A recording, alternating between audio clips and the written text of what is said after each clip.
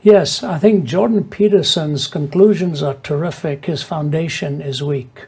I think that the edifice he has built on his presuppositions, I would love to get together with him one day because I love his... I will see if I can make it happen. Could you do that? Yeah, my it pleasure. would be an honor because I mean, the way he was treated at Cambridge, you know, and his plan to go there is totally unlikable.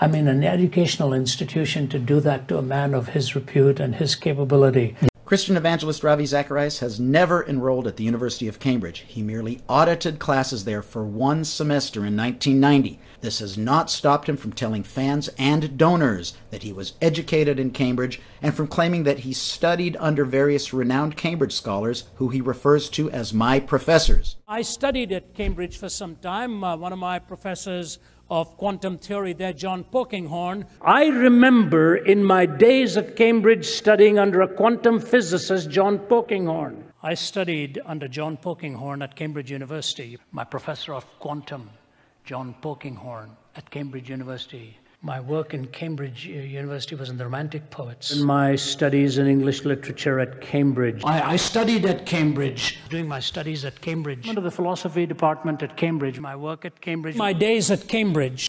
My days at Cambridge. My days at Cambridge. Cambridge University. Imagine being in one of the most prestigious universities in the world, having the most prestigious philosophy department. I went there, I studied under them.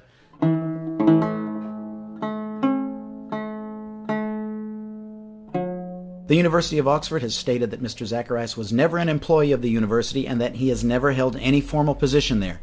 Mr. Zacharias nevertheless informs his fans and donors that he was an official lecturer at Oxford and sometimes calls himself a professor at Oxford, as we see in this clip here. Now I'm a professor at Oxford. I hope nobody quotes me, but Cambridge is prettier than Oxford.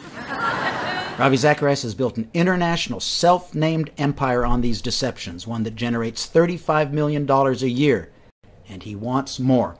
Don't support deception, don't support arrogance, don't support Ravi Zacharias. Please share this video with your unsuspecting Christian friends before they are duped by God's great apologist. A